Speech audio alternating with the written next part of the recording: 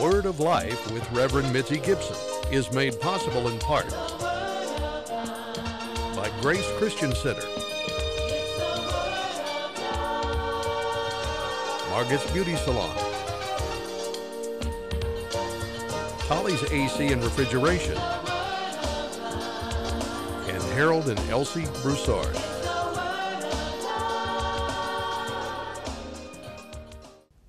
Welcome to the Word of Life. My name is Mitzi Gibson, and I have a very special person today that I want to interview, because sometimes we have a lot of good things in the city of Killeen, but we don't know how to represent it in the matter that we don't know what's going on, let's put it this way. So I have the chief of the fire department of Killeen, Mr. Brank, Brian Brank. How are you today? You doing well? Yes, I'm doing very you. good. How about you? Good. So what I wanted to do is just talk about the Killeen Fire Department a little bit, so the citizens of Killeen know what we do and make them comfortable with all the things, the services that we provide in the city of Killeen. I'm a lifelong resident. I've lived in Killeen 40 years, and it's important to me to make sure that we do a really good job for the citizens of Killeen. Basically, our mission is to make sure we provide good service to everybody each day. And the vision is, of course, to try to be the best department that we can be to serve our citizens in the state of Texas and be the leader in the state of Texas. The values that we try to portray in the fire department is professionalism, integrity, and honor. That's what we portray as leaders with our people that are inside the department, and we want our citizens to be treated that way. We want to make sure we're trained well, that we serve the citizens the best way we can. Of course, our job is to put fires out and to service them when we do emergency medical. So when we show up on scene of any kind of an emergency, not only are we trying to be empathetic and make sure that we treat our citizens well and that that we know that they know we're empathetic, but we also want to do it the best way we can professionally. In order to do that, we need to be properly trained. So we pay a lot of attention to the training aspects. As far as the services that we provide in the city, we have fire prevention. And what fire prevention is, some people call that the fire marshal's office. The fire marshal's office does things like doing plans reviews to make sure that for new businesses that come in, that we have proper fire lanes, proper places for people to exit buildings so that they're safe and they can get out of a building in case there is a fire. We also work with the schools, and we try to do public education. We do public education. We make sure that we let the children know things that you're probably familiar with, like stop, drop, and roll, exit homes in the fire drills so that they can practice the fire drills getting out of their houses. And of course, one of the most important things is having smoke alarms in your homes. So if you don't have a smoke alarm, make sure that you get one, because that's one of the things, one of the very basic things that you can do to save your life. In fire prevention, we also do investigations. So if we have arson fires, our Fire Prevention Bureau takes care of investigations to handle any kind of an arson situation. And then we do inspections. So we go out and we do inspections in businesses to make sure they don't have fire hazards. So that's the ways that we prevent fire. Another service, of course, is emergency medical. And we just got an award from Seton Medical Center of being the Gold Award with cardiac care. What that means is we provide the very highest standard of cardiac care prior to a patient getting to the hospital. We actually prepare the patients the best we can. We give them the best care they can, so that when they get to the hospital, they actually have the highest probability of not only surviving, but also having a good quality of life after the fact. And then, of course, we put fires out, which is that's what we would be called as our primary duty, as well as the EMS, or the Emergency Medical Service. And of course, our objective there is, of course, saving lives. If we have to come up and there's someone trapped in a building, we try to get in there and get them out as quickly as possible. And along with saving lives is protecting property. So if we have the ability to protect property and not do as little property damage as possible, we try to make sure that we do that. But one of the main things I wanted to talk about was our diversity inside of our department. And we have a fire academy, and so we try to create an environment that's as diverse as possible. We have two fire academies. One is the Killeen Independent School District Academy, which is working through the school district as a vocational program, so that when Kids get out of high school. If they go through the program, they come out as a certified firefighter in the state of Texas. And that's been the most successful program we've had with increasing our diversity, because it makes our department look very much like the community that we're serving. That's good. But we also want to make sure that if anyone's interested in being firefighters, we have a citizens academy, and we want females and all diversity to come and apply for the fire department and come through our academy so that we can expand the diversity in the fire department. A few other things I didn't mention was we do vehicle extractions when people get into wrecks. We do wildland, which means if there's an interface between urban interface where houses are being built near fields and trees and things that might catch on fire, we try to make sure we put those fires out properly. And then we also do swift water rescue. We actually recently saved some people's lives in some creeks and streams that had overflown in the last couple of years. And I mean, they literally would not be alive today had we not have provided that service. And even things like vertical rescue. If someone was to get trapped while they're working up on a water tower or something like that, we provide that service as well. As far as the fire department as a whole goes, we have a very bright future for the Killeen Fire Department. And we try to make sure we have our people that are the best trained that we can possibly have them. And by doing that, we go through the Texas Commission on Fire Protection. And the Texas Commission on Fire Protection certifies our personnel and codifies all the certifications that we end up with. And this helps us provide guidelines and targets for us to get the best training we can for the people. The last thing I'd like to mention is the growth and the expansion of the city. We want to make sure we look to see which direction the city's growing, which direction the population growth is in, and where the businesses are located, so that we can determine where we're going to place fire stations and the timing of where those fire stations need to go in. Of course, fire stations cost money, and the extra people that we hire to work in those fire stations cost money, so it has to be balanced financially with regard to good stewardship for the citizens' financial budget. We do have need in the future for more fire stations down the road. We actually have plans for Fire Station 10, Station 10, Station 11, and Station 12. Now, that doesn't mean they'll be built immediately. That means they're future plans in the parts of the town that are actually expanding. So what we'll do is we'll look at the timing that we need to place those stations in and make sure we can afford to pay for those things as being good stewards for the citizens. And then we will build those stations when they're needed in those areas. But we kind of know where they need to go already, so we've planned for that. And I wanted to make sure that we gave a kind of a well-rounded description of what our department does for the citizens. And I wanted to thank you today for allowing me to be here to talk about the Killeen Fire Department. You're welcome. You're welcome. Well, we have a lot of information. We needed that. Because a lot of people, they don't know what's going on. We know that we have the fire department.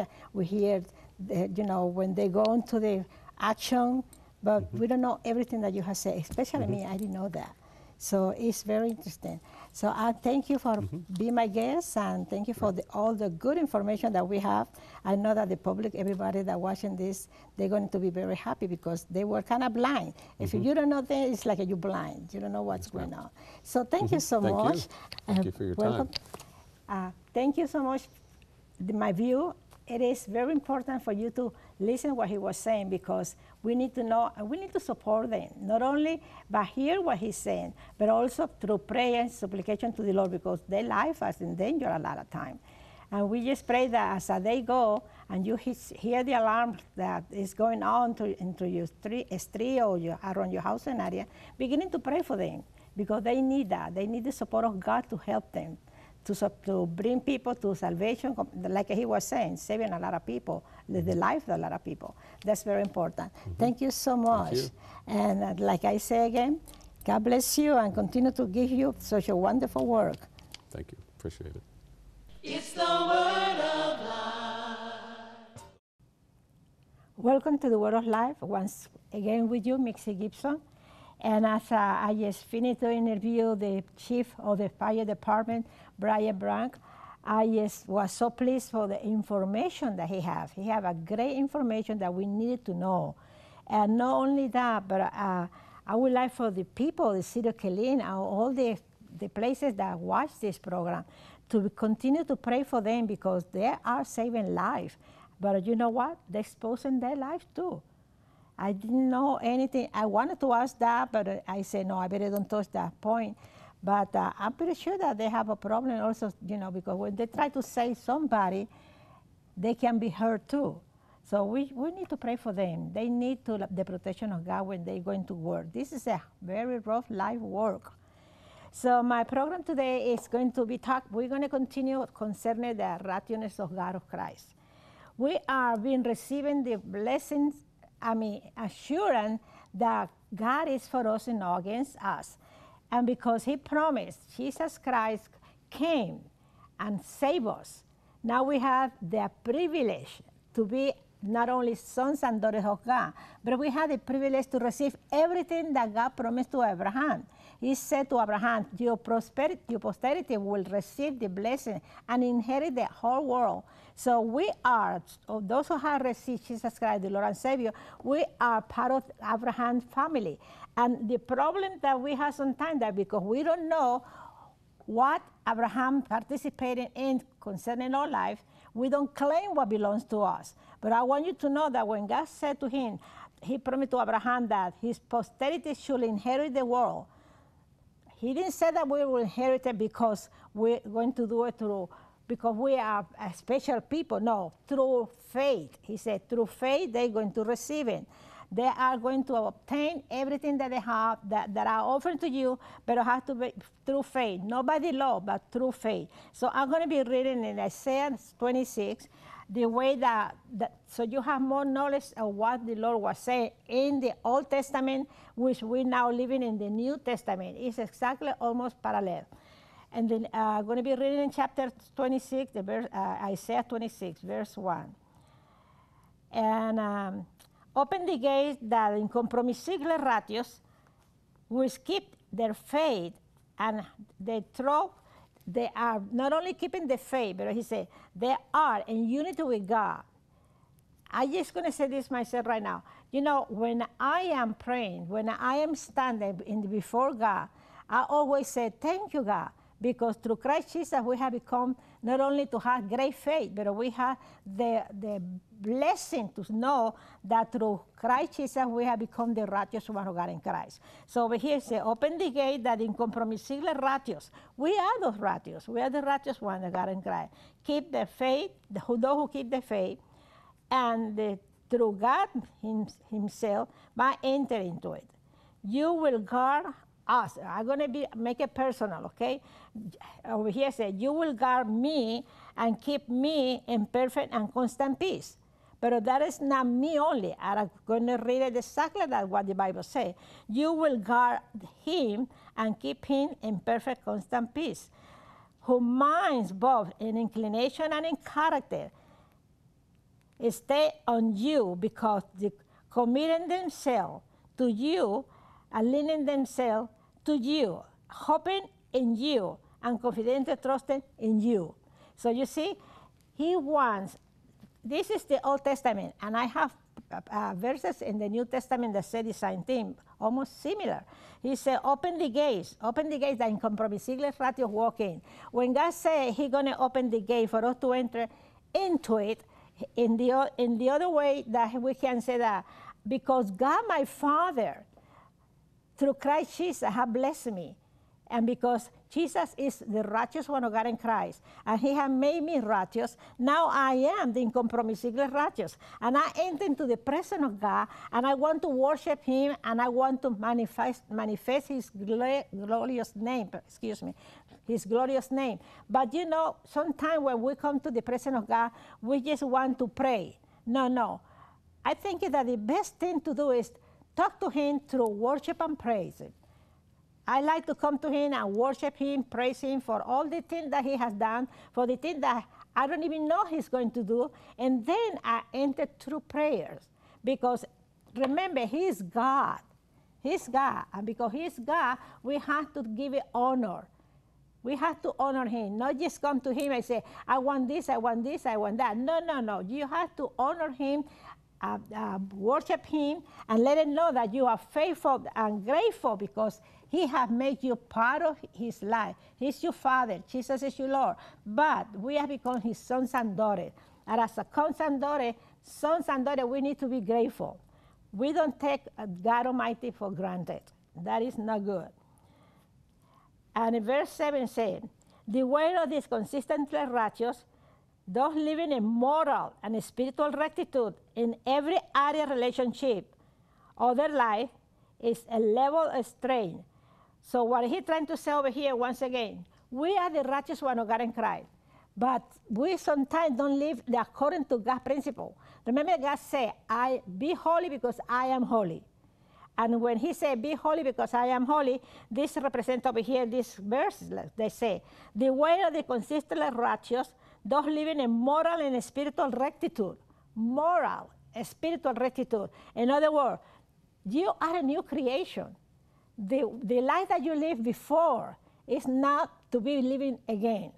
Because you are representing not only God, your Father, and Jesus Christ of gratitude because he's Savior, but you need to represent yourself as a son and daughter of God, walking in integrity of heart, walking honest life, no lie, no deceiving others, no living in the way that you did before. For example, smoking, drinking, doing all these things. I mean, we have to change the way of life. We are now a children of God, and we need to represent him the way he wants us to do it. He didn't say for you that you can do everything you want. Yes, he said you can do everything you want, but all the ways not to what you was doing in the past when you were not saved. You have to now live in the way that God wants us to do, to represent him as a son and daughter, the integrity of heart, a people that have respect for him, because if you walk in rectitude, you honor him. You honor him, and that's what we need to remember, that we are in this earth, and we are living the life that he has given us so freely to represent him in every area of life, in every way. So he continued to say now, in verse 7, I continue to say, oh Lord, you who are upright, and direct aright and make level the path, the uncompromisibly righteous. You see, God is right, God is a righteous God, and he said that he make our pathway level. In other words, he wants us to continue to walk the way he created us to be before Adam and Eve sinned. We don't have to live now the way that we were living before. We commit ourselves to Jesus. We receive Jesus Christ as Lord and Savior. We have to now to see that he is even go to the way to direct us, to guide us, to let us know how is the right way to walk, not to the left, not to the right. Now, in verse 12, he said, Lord, you will ordain. Listen to this. When we walk in integrity of heart, when we walk and according to God's principle, this is the benefit that we are going to receive. He said, the Lord will ordain you. God himself ordain peace, favor, blessing, both ways. Temporal, not only, but he said spiritually, physically. And that's what we need. We need to be living by everything that God has given us. Once you know that you have and living according to him, God's going to bless you and bless us abundantly. Because, I mean, he's a God that has everything. And he wants us to have everything. Don't think that because you're here, you can have everything.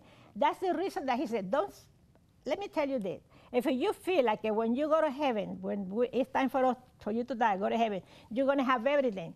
You'll be surprised that the guy's going to say, how could you receive everything that I give you in the earth? You know how many gifts in the earth is for each one of us? And we don't receive it because we don't know how to obtain it. And if we know how to obtain it, we not walk in the way he wants us to walk. Because living in sin is impossible for us to receive what God has for us. Lie, deception, anger, that you just don't want to forgive other people for whatever they have done to you. Unforgiveness is very, very dangerous.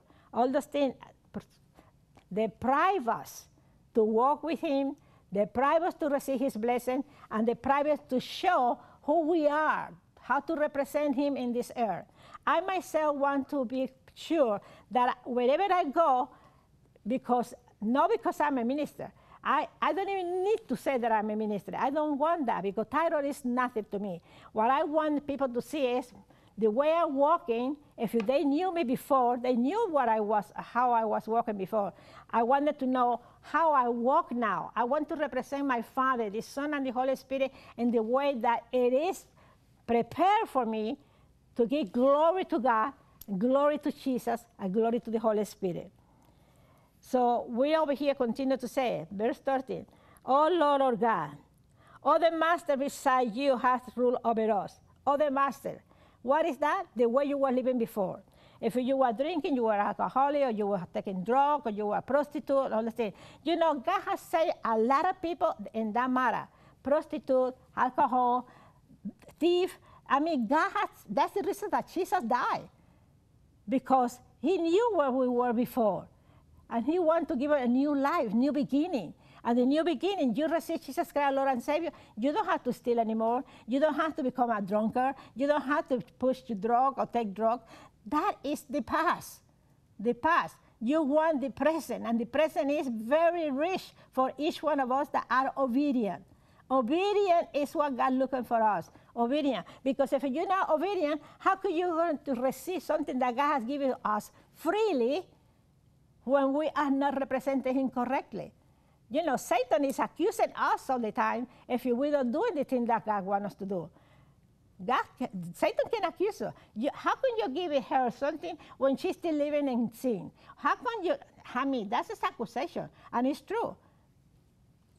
We sometimes bound the hand of God and the blessing of God because we are not obedient. Remember, the past is over. The past that you live, the life that you had before is over. Now we are in a new way of living. Integrity of heart, obedient to God, represent him, and be a person that if you have quarreling with somebody else, don't hold any grudge. Just forgive and forget. Let go and let God. Verse 14. When he said that, verse 13, I'm going to read again. "Oh Lord, other masters beside you have ruled over us, but we will acknowledge and mention in your name only." In other words, whatever you were in the past, you don't going to remember that. You're going to mention the name of God only. How are you going to mention the name of God? Daily, testifying, walking, speaking, hearing, all the things. Where you go, what you hear, watching program, television. What kind of program you watching?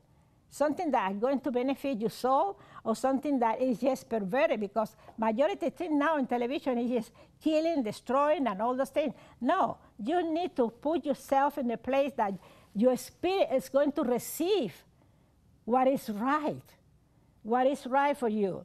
That's what he said. Other master have ruled us before.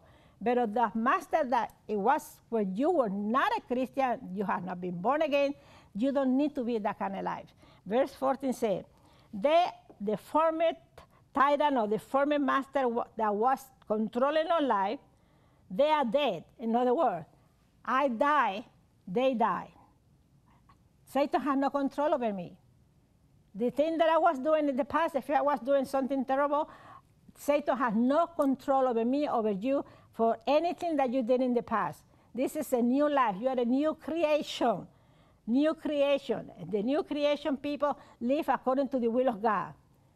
God, it is God that loves us. God never changed.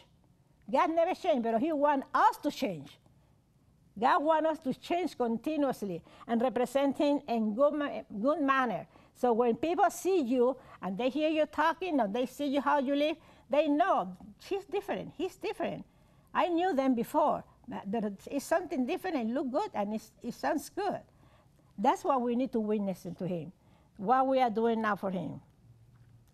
And continue to say in verse 14, "Therefore you have visited us and made an end of the past." You have made an end of the past. When you receive Jesus Christ, Lord and Savior, you say, bye, past, welcome, present, future. That's what we need to do. In Psalm, I'm going to be reading really quick in Psalm 24, because that is something that is very important for us to know also. You have to start living the way you lived before. You have to start walking and living in the way of a righteous man and woman. You are not the same person you were before. You are a new creation. You are a new creation.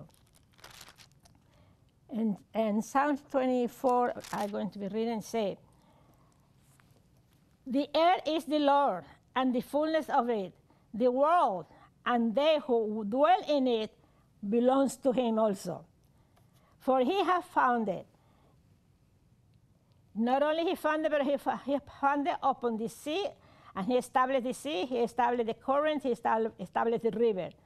Who shall go into the mountain of the Lord, or God? Who will go into the mountain of the Lord? Who's going to go to stand face to face with God? When you stand before God, you know he's in heaven, but you are his child. And you can face him. You can know that he is alive because you are connected with him. If you want to have a better life, connect yourself with God, let the past go, and begin to live your present and the future. Present. The present is very important. Don't deprive your future of the good thing that God has for you because you want to live in between the past and the present. No, the past is over. You're going to live the present and what God has prepared for you for the future. I'm going to ask you, if you have not received Jesus Christ, Lord and Savior, I want you to say this prayer with me. I am a sinner. I know that I have done wrong.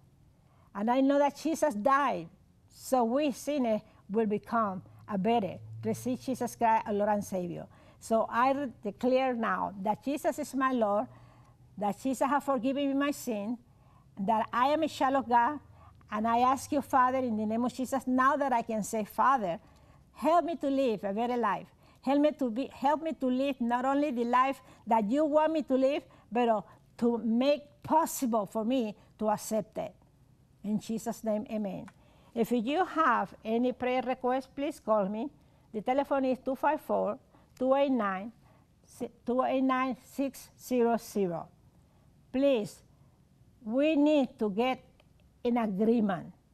And also, I want you to know, if you watch this program and you like what the Lord is teaching you, you can also help me by sending a gift, financial gift, to help not only the ministry, but to help KPLE.